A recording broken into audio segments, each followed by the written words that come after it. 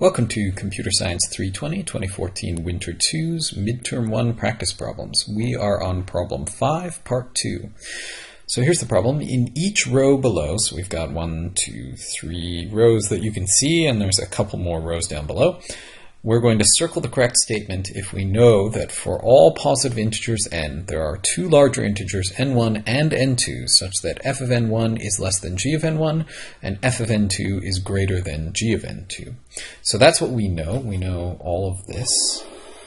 And we're supposed to say things like, is f of n in big O of g of n? Is f of n in big omega of g of n? Is f of n in big theta? And what remains is to talk about little o and little omega. So we know there's two larger integers than any given integer, such that for one of those values, g is larger, and for one of those values, f is larger. So, roughly speaking, what this means is that these functions keep crossing and recrossing off to infinity. There's never one that is completely dominant over the other one in the sense that it is strictly larger. Now, one thing that this does not necessarily mean is that we don't have a relationship between them. So a good way to try out something like this would be to see if you can create a function that's actually really easy to analyze, but that has this property. And the first thing that occurs to me is, we can easily make a function that looks like this, right? That's a sine function. And another function that just looks like this, that's a constant function. So we could have f of n be equal to, say, 2 to give ourselves some room, and g of n to be equal to 2 plus sine of n. And then these two are going to oscillate around each other all the way off to infinity.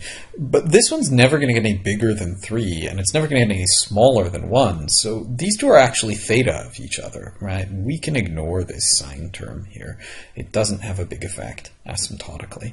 So it's not that these things have no relationship to each other. They can have a relationship. So, by the way, at this point, we know for sure that this answer is not correct. It is not the case that we know f is not in big theta of g, because we just gave an example where f is in big theta of g. And because big theta is both big O and big omega, we also know these answers are incorrect. We don't know that f is not in big O of g. We don't know that f is not in big omega of g. Okay, do we know that f is in big O of g? Here we run into the same sort of problem with these oscillating functions, right? So we could have, say, a linear function, and we could have something like, in fact, we could have something like the weird algorithm that we looked at earlier in this sequence of videos, where it's constant for an infinite number of values, and then for a few values, a few in the sense of they're scattered throughout this infinite number of values, but they are themselves infinite, where it behaves differently. So we can have it be, mostly constant, but occasionally it goes up to linear. Okay, so this is not in big omega. It is in big O. I'm sorry, I have to make it go a little bit larger to be able to suit our property, because they have to actually cross. So we've got something that is in big O and is not in big omega. So, is it necessarily in big omega? No, it's not necessarily in big omega. By the way, you might look at this and say, oh, well, that's not in big O, it's not upper bounded. Well, I can multiply this line by a constant and make it an upper bound. So remember, these are asymptotic upper bounds. An upper bound does not necessarily have to be always larger than the thing that it's bounding.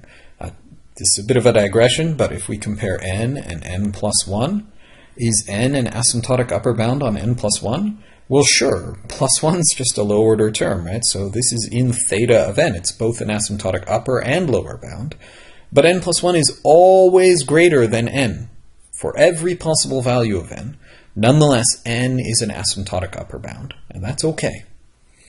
All right, so we can give the reverse example to the one where we just gave. We can have f play the role of the oscillating function and g play the role of the line instead, and we'll be able to cross out this example too. We'll have something that's not a big O bound, something that's not a big omega bound, so we don't know if it's in big O. We don't know if it's in big omega. Because we can eliminate these, we can also eliminate big theta. We don't know if it's in big theta.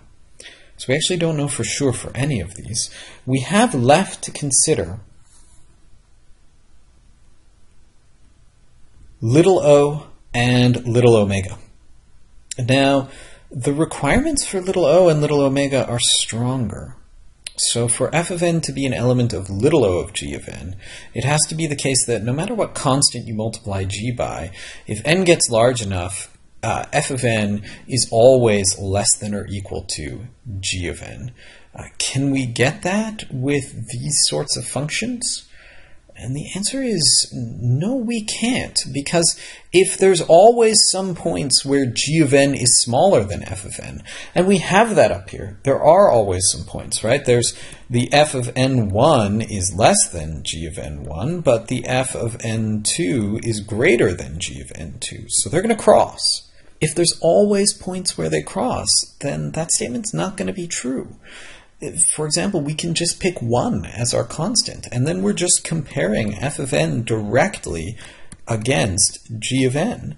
And we know for sure that no matter what n you pick, that comparison flip-flops back and forth. So in fact, we know f of n can't be little o of g of n. And by exactly the same argument, but reversing the roles of f and g, we know f of n can't be an element of little omega of g of n. Remember, little o and little omega, they are exactly symmetrical, just like big O and big omega are exactly symmetrical.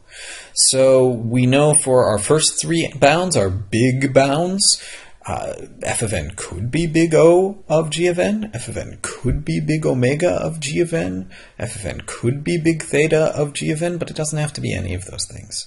And for these little o bounds, because they keep crossing and recrossing, no, they can't be little o bounded.